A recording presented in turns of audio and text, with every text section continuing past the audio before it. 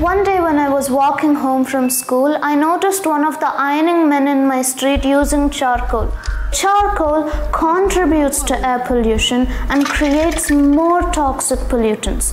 So I researched for a viable solution to prevent air pollution and increase air quality.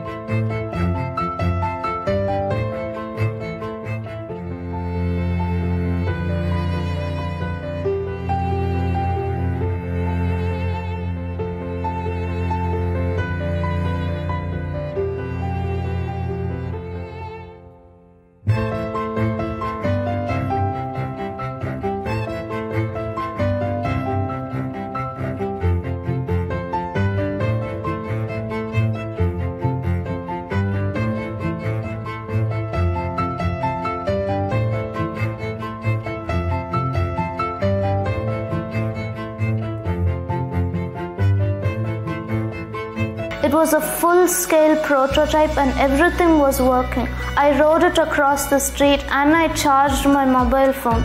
Everything was working really well. At that moment it clicked to me that this innovation could change the system of ironing clothes completely in this country.